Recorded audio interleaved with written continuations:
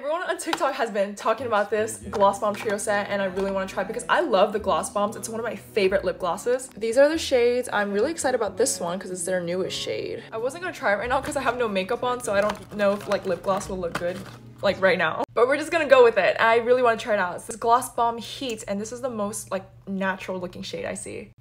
Alright. As usual, just juicy, so pretty, and so shiny. I love that. Smells, it's kind of just like fruity.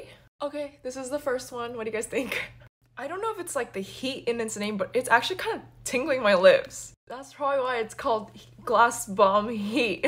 Oh yeah, it's a plumper. This one's in Cupcakin'. This one's a little bit too pink for my liking, but what do you guys think? Now for this one. Oh my god. It has like small shimmers in it. It's actually really pretty.